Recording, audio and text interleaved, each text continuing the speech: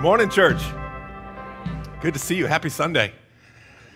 All right, I'm going to see how awake you are. I'm going to put on the screen here in just a second, don't do it yet, an image. It's going to be a famous image. It might be from a movie you've recognized. If you know the name of the movie, I need you to shout out the title of the movie, okay? We're only going to do one shot, so be ready. Get your thinking caps on. You ready? Here we go. 3, 2, 1. Lord of the Rings. All right, who knew that? Okay, very good, impressive. If you have watched Lord of the Rings, then no doubt you know that there is a friendship between these two guys right here, between Frodo Baggins and Samwise Gamgee. And these guys are basically inseparable because they've chosen to have a fellowship, a bond with each other that runs deeper than just, hey, how you doing, buddy?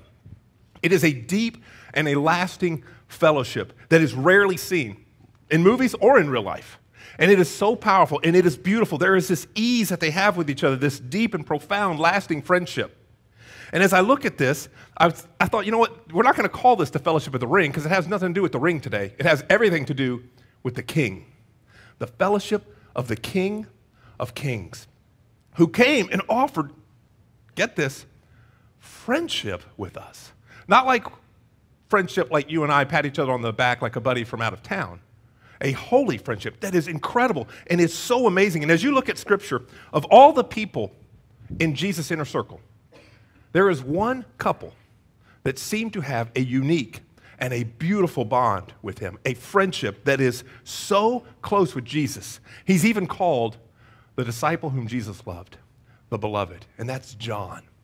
John seems to have this unique and close fellowship with the Lord that honestly I find fascinating and I emulate, and I think it's just so amazing because this is the same John who, not long before he met Jesus, was just this young buck, this happy-go-lucky kind of Galilean fisherman. It was really young. He's like, wee-hee, we're fishing, we're having a good time. And then suddenly Jesus shows up, and he changed everything.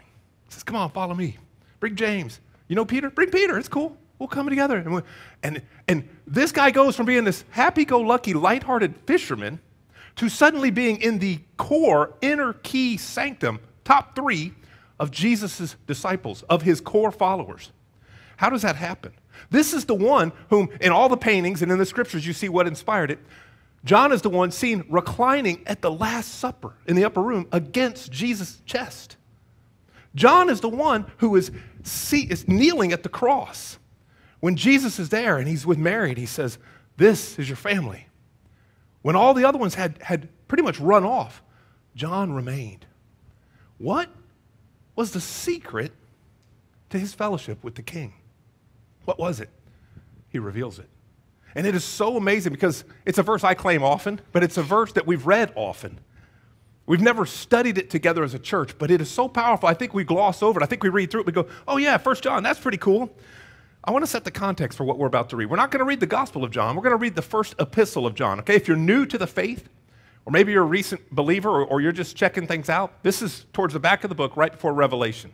You want to go ahead and pull that up, but hold your place there, because I want to set the context. John is writing to believers at this point.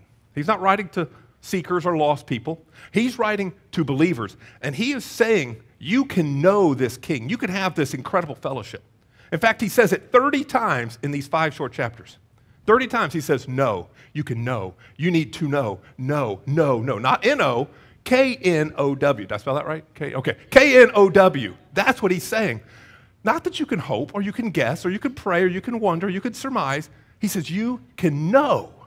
You can have this fellowship with the King that will sustain you through the storms. And it's incredible, and he's really passionate about this. So turn with me there. Look at 1 John chapter 1. We're going to start in verse 5. And while you pull that up, let me welcome those online today, our online campus that's streaming with us. We have a couple dozen fishermen who are at the beach on their way home. It is good to have you guys. I hope you're watching this. We're checking. We're taking roll. Okay. Everybody got it? Look with me at verse 5, and it says this. This is the message we have heard from him and declare to you, that God is light, and in him is no darkness at all. If we say that we have fellowship with him and we walk in darkness, we lie, and we don't practice the truth.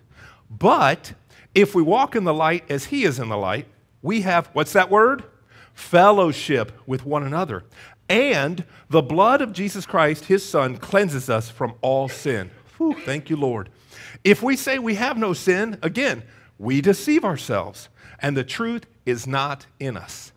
If we confess our sins, he is faithful and just to forgive us our sins and to cleanse us from some unrighteousness. Oh, does yours not say that? All. You know what all means? All means all. That's all means. That's what it means. Cleanse us from all unrighteousness. I don't know about you. That verse gives me hope. These verses here, John is revealing some profound secrets, maintaining this deep and lasting fellowship that he had with Christ. Because everyone has sinned, and John knows it, and most of us know it, he gets right to the point. And he pulls no punches here. I love this. He declares that anyone who says they have no sin is a liar. You lie. That's pretty bold. He's saying this to people he doesn't know. He's saying this to believers. Maybe he knows 2,000 years later we will be talking about this at Apex, saying, if you say you don't have sin, you lie. One of two things is true. You're either deceiving yourself, which is not good, you're just revealing your ignorance, or you're revealing your pride. Neither of which are attractive characteristics, right? Nobody comes up to you, I hope, and says, wow, my goodness, that ignorance looks so good on you today. I hope nobody says that to you. And certainly nobody hopefully comes up and says, you know, of all the things I like about you, I think it's your arrogant pride I like the best.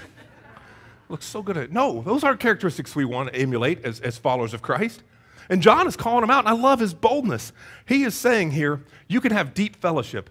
And the Greek word he uses here is one you have all heard. If you've been in church at all, you know this word. It's koinonia.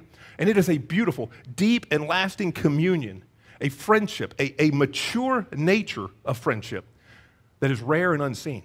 It's not fellowship like, hey, let's get together and we'll go to Rudy's and we'll eat some wings and we'll have fellowship. That's not fellowship. There is no serving each other. There is no loving on a deep level. That's fun and that's needed and that's a good thing and I like me some wings, but that's not what koinonia is. It is so deep and it is so powerful. And John is telling his readers, if you want to have deep koinonia fellowship, you're going to have to use the C word, confession. Well, I don't like that word, Pastor. Confession implies I got to do something. Confession implies I might have something to confess, and that makes us uncomfortable. That means I have to be forgiven for something, like I've done something wrong. Well, you know what the original word forgive means? It's actually a compound word, and it's beautiful. It says to send away. Check this out. Back before Jesus came, the high priest would literally lay his hands on the head of an animal, usually a goat. And he would say, I identify with the sins and I will impart them to this animal. And then they will send that animal out into the wilderness, symbolically saying, our sins for the nation of Israel are being sent away. That's pretty cool. It's the same verb used here. You know what else? It's the same verb when Jesus walked by and just touched someone and the fever left. The fever was sent away. Same word. That's pretty awesome. And it's also the same word that says God has a desire to send our sins away from us. Does that not give you any hope?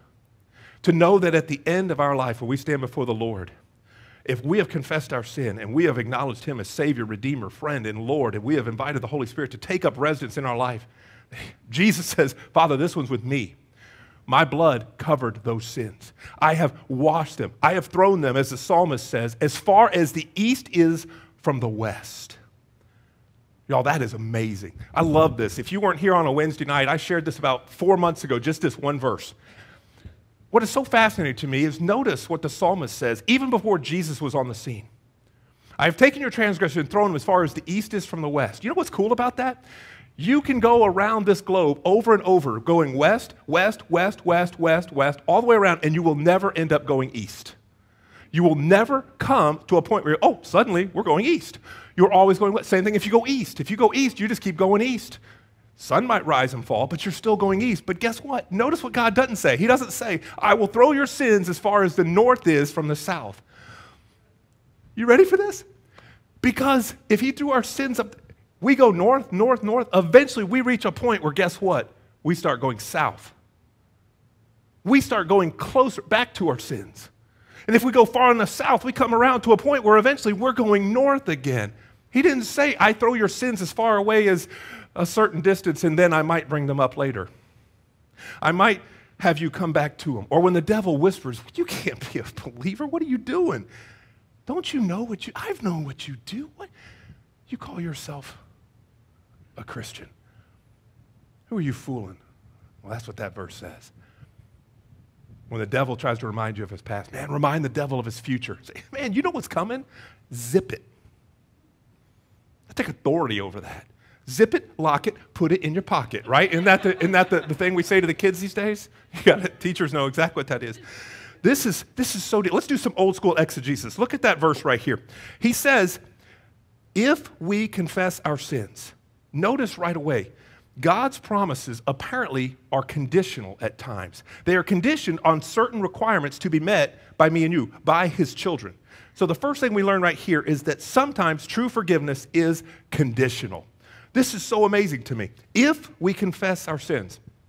A few months ago, you guys may remember, I preached a message from 2 Chronicles 7, where God says, if you do 4 things, I will do 3.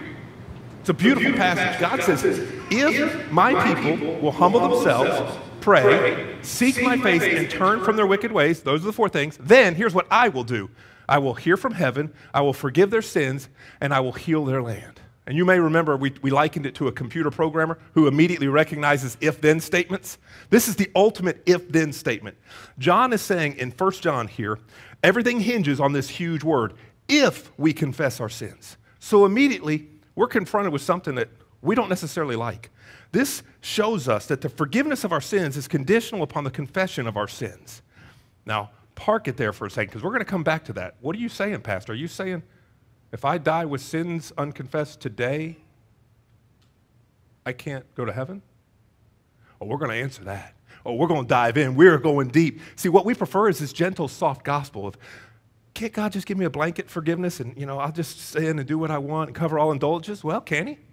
Oh, here's what the original language says. If you look into the Greek, the word confession is a compound word in the New Testament. It comes from a word that means to say and another word that says the same as. So you put them together, it says we are supposed to say the same as God about our sin. Oh, this gets deep. You ready for this? We are supposed to say the same about God. We are literally supposed to agree with him regarding it. God, it is horrible. It is hideous. It caused your death, and I'm so sorry, and I hereby repent of it. Sin isn't some little vice. We like to call it a hang-up. Oh, that's my pet sin. I'm so sorry. Wink, wink. It's my foible. Or better yet, we say, I have some shortcomings. That's what politicians love to say, right? Don't call me sinful. Just, I have some shortcomings. And so do you. Don't you judge me, right? First, I love that. I love when we take verses out of context. Right here, this is what makes it so egregious when we willfully sin. Because sin is a big deal. It's so big that it necessitated that. The blameless, spotless, beautiful flesh of Christ being whipped and beaten and taking our sin in our place. We couldn't do it. Somebody once asked me, well, what if we crucified ourselves? Can we crucify the flesh? I'm like, no, because you're not a blameless sacrifice. You tainted. You got problems. So do I. We can't die. We can't earn it. We can't do works. It's nothing we can do like that. This is our way of saying, God, your Holy Spirit has convicted me. That's what he's saying. And we come back and say, I agree with you. I have sinned. And in humility, we come and say, Lord, will you forgive me? Look what John says next in verse 9. That next word, if we confess. So here we learn that forgiveness is confessional. This is so amazing.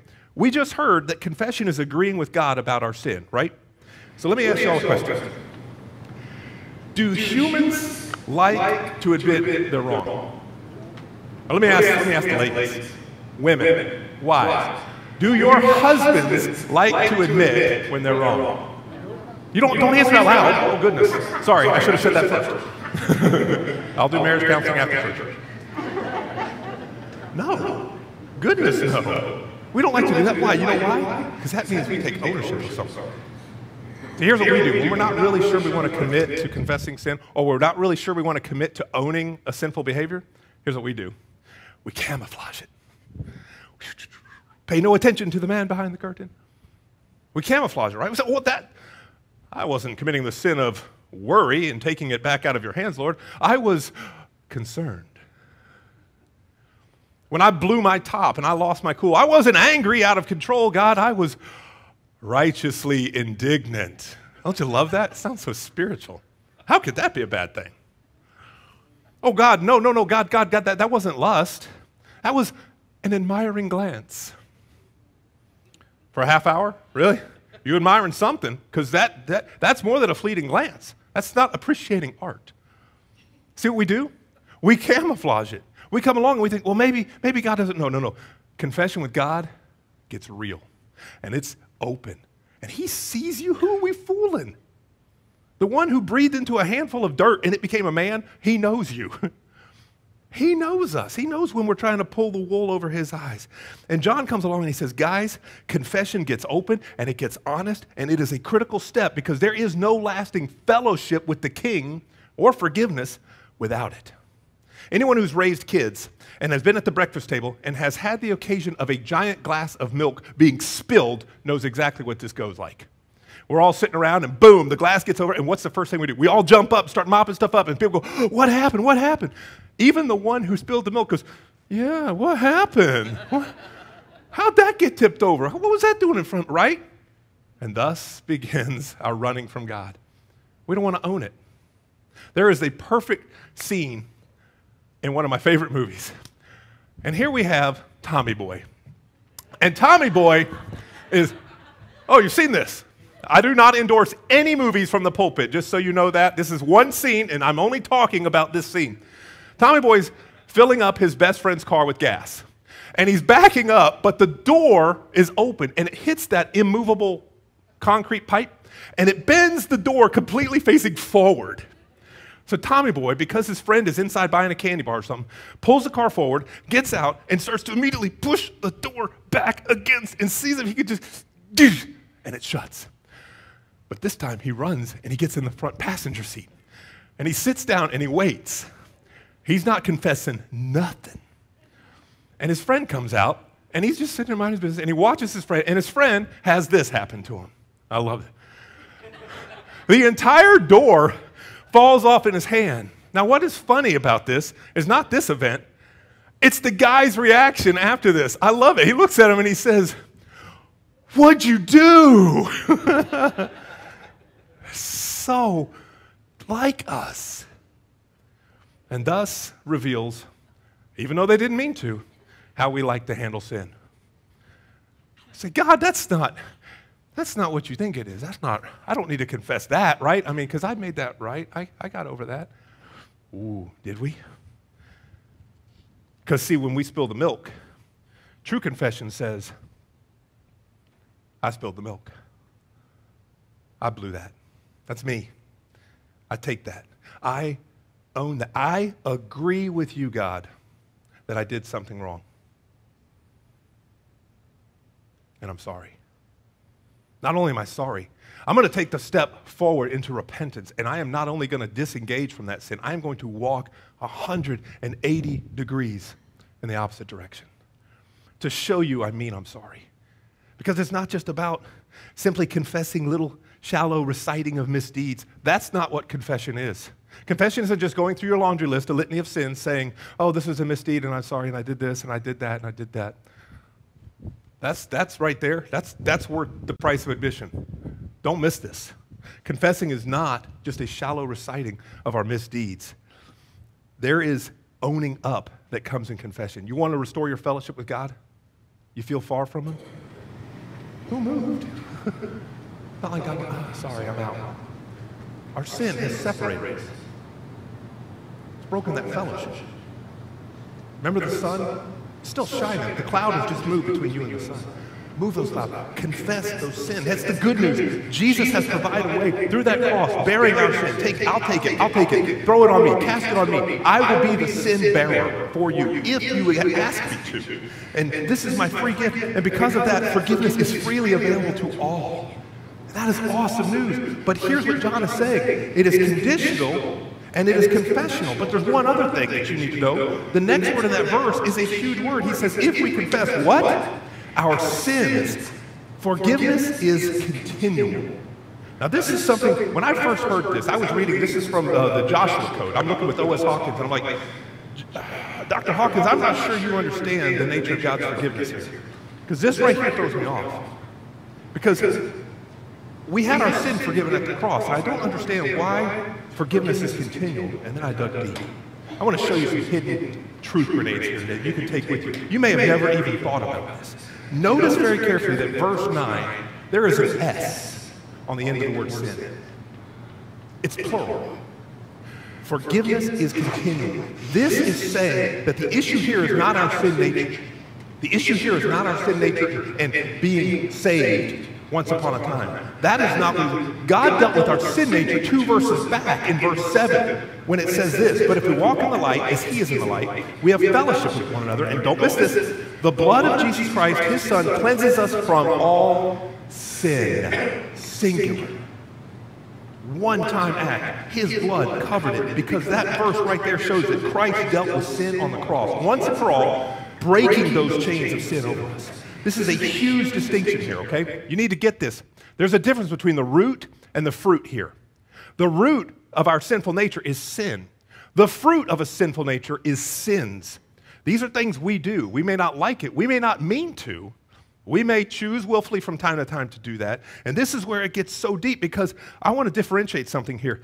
John is saying we are to continually confess as we are made aware of our sins to restore our fellowship.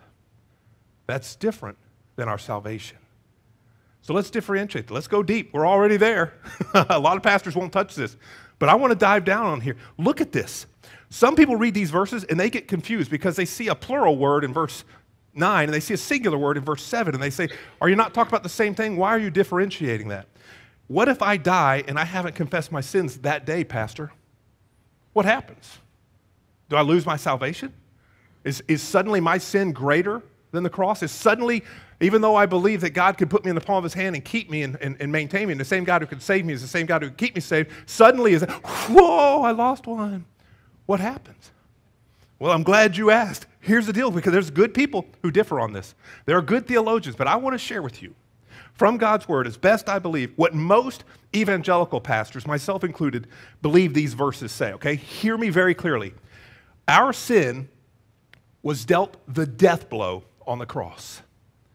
You need to know that. You need to live and walk in that freedom because there's nothing more bonding and putting you in chains than to lay in bed at night going, I wonder if I was good enough today to keep my salvation. God, did I forget something? You know how you can tell? Because when you came to Christ, notice what you didn't have to do. You didn't have to sit down with the world's longest grocery list and confess and go and write out and itemize every sin you've ever done. Isn't that interesting? You know why? Because we couldn't remember half of them anyway. It's not conditional on what we do. It's conditional on what God had already done. His blood was sufficient. Period. It broke the chains of sin. He beat the devil. He bought us back from sin and the grave, okay? So know that. We don't have to sit down and list everything in order to earn it. We can't do that. We didn't clean ourselves up and then come to Christ. It's the other way around. God saved us from our sin, and he broke those chains. In verse 7, it's our sin that he dealt with, past tense, singular, on the cross, giving us relationship with God. This is called justification. Freely being removed from the penalty of sin. We are justified. Easy way to remember that. Just as if I'd never sinned. It is a beautiful concept. Then we see in verse 9, sins, plural. This is so deep, the present tense. This is what comes into play regarding our ongoing fellowship with God. Don't miss this. By the power of the Holy Spirit living inside us, when we do something wrong, the Holy Spirit convicts us, and we know it. And we are to immediately confess that. This is the ongoing power God gives us to resist and rebuke sinful behavior. You know what that's called? Another fancy word. Sanctification. It is a beautiful word. This is what frees us from the power of sin every day. The ongoing process of living a holy life that honors him and hopefully resembles him. How you doing with that? Which brings us to the last one and perhaps the best news of all, glorification. This is the freeing of us from the presence of sin once and for all. When Christ comes back, or when we go to be with him and we are given new glorified bodies, and before he comes back and makes a new heavens and a new earth and he sets all things new, we are finally removed from sin. If it helps, think of it like this. This is a beautiful chart that'll help you. Over here on the left, we have justification. This is when you become a believer. We have been saved and set free from the penalty of sin. From this line to this line is our daily life here on earth. We are being saved every day from the power of sin. That is sanctification. That's why we come. That's why we study the Word. That's why we sing songs. That's why we have koinonia fellowship. That's why we come together and we form the bride of Christ, the church. We are being sanctified every day. Then, glorious day, glorification, when we will all be saved from the presence of sin. It will be dealt with.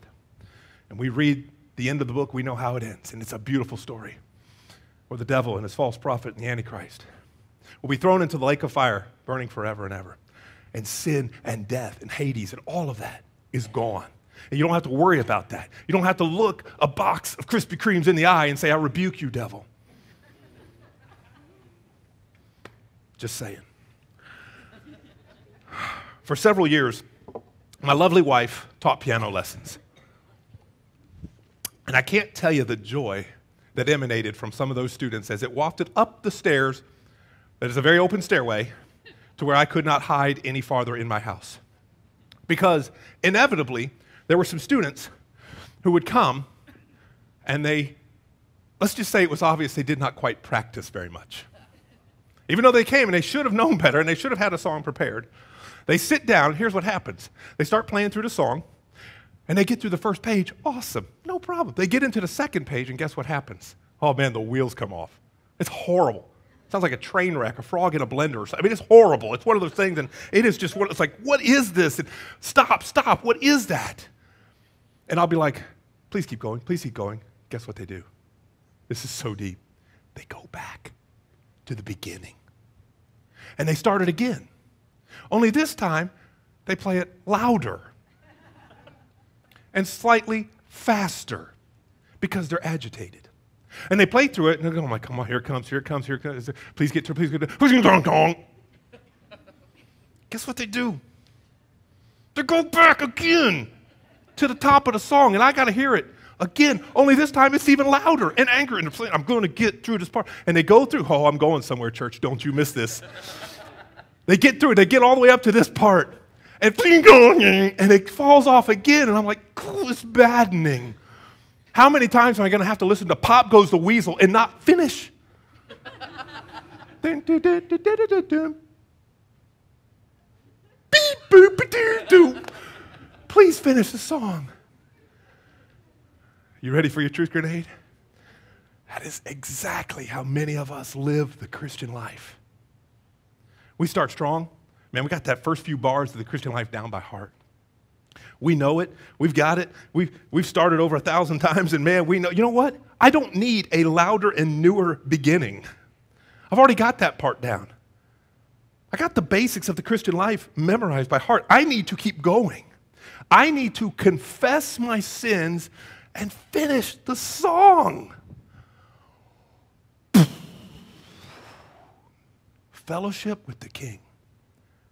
It's a daily walk. Coming together, uniting, coming and saying, God, I confess my sin. I want to keep going. True confession leads to true forgiveness, which leads to restored fellowship. Fellowship with the King.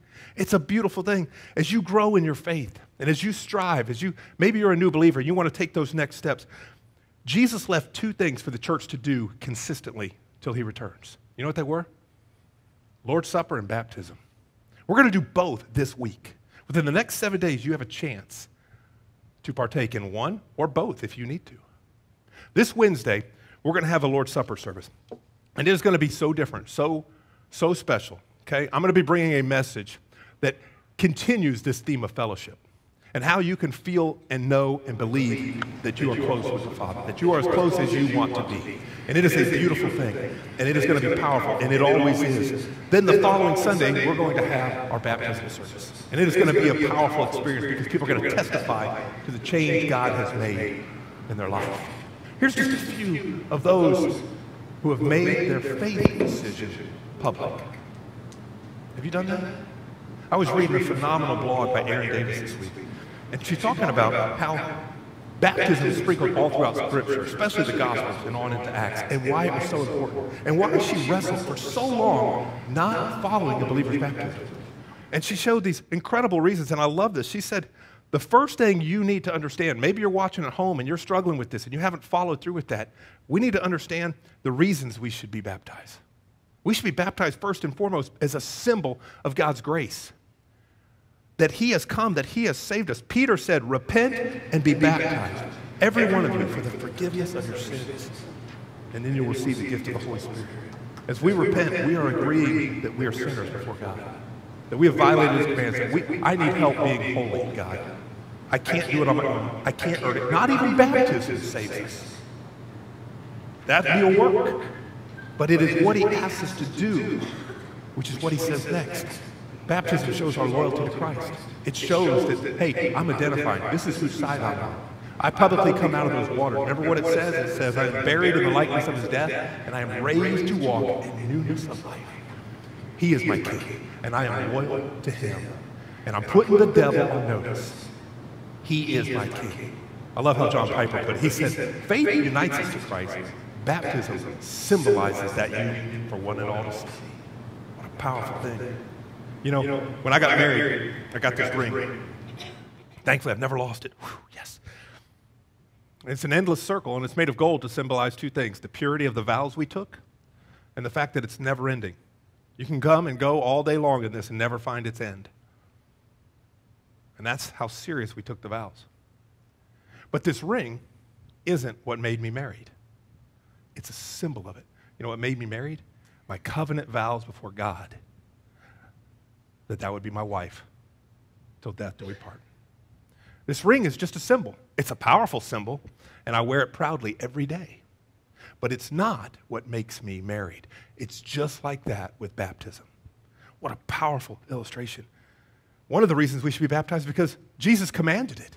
It's a beautiful thing. He comes and he says, remember, these are his last words. He is just getting ready to ascend to be with the Father. Of all the things he could leave with us, guess what he chose to say? Go therefore and make disciples of all nations, baptizing them in the name of the Father, the Son, and the Holy Spirit. Man, that's pretty powerful. Right there. Go, make disciples, and baptize them. But probably the most important one, the one that did it for me when I wrestled with this for like a decade, you get baptized because Jesus did. You do it because he did it. It is a beautiful thing. In Matthew 3, he says, when Jesus was baptized, immediately he went up from the water, and guess what happened? The heavens were open to him, and the Spirit of God descends like a dove coming on him. We hear this voice from heaven that says, this is my beloved Son, with whom I am well pleased. Of all the things I want to hear my Savior say one day, it's that. Well done. I am well pleased. How about you? Jesus is baptized. I want to be like Jesus. That's good enough for me. If you haven't been and you want to, would you talk to me after church today?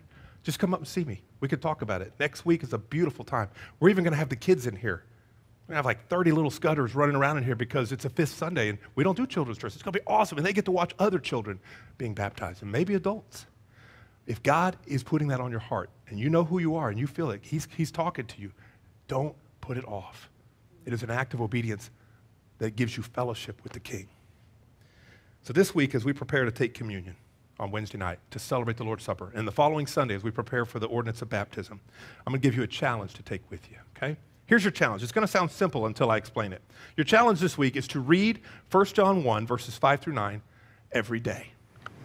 Oh, yeah, that's easy, Pastor. I can do it. What? Wait.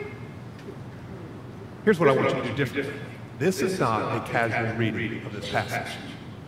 I want, if you take this challenge, between now and Wednesday, not the rest of your life, you don't have to read this, between now and Wednesday, to read this as many times as you can find the time to meditate on this, to pray about it, to come to the Lord and realize this powerful truth that he made a way for us to live free from our sins, free from the guilt and the chains that sin brings, to restore that fellowship. Read this every day between now and Wednesday when we take the Lord's Supper and thank him that he not only dealt with our sin once and for all, but that he deals with our sins every time we confess them. that he wipes them away and says, what's sin? I threw that as far as the east is from the west. When you repented, when you confessed to me, I forgive you. And I don't remember it anymore. And as God brings up any issues to your mind during your devotion, here's the hard part. Don't run from them. Don't camouflage them. Don't wink it. Well, that's not really it. If God convicts you, the Holy Spirit touches you, confess it. And watch those clouds separate and watch your fellowship go to new heights. Been feeling far from God lately? There's keys to fellowship right here. Keep that fellowship with the King clear and open. Confess, repent, and daily strive for holiness. Let's pray about it. God, we thank you that we can confess our sins. I thank you that you have thrown our sins as far as the east is from the west, and you have dealt with our sin once and for all on Calvary. And it wasn't partial, and it wasn't just something that we have to earn. I thank you, Lord, that you wrote yourself into the story, and you broke every chain that the enemy had. You are powerful. You are almighty. You are so worthy of worship. God, forgive us for the times that we wink at sin. Forgive us for the times where we do not resemble your church, the spotless bride that you want to come back for. God, help us to live more like you, to resemble you, to point others to you this week. That's our prayer together in Jesus' name. Amen.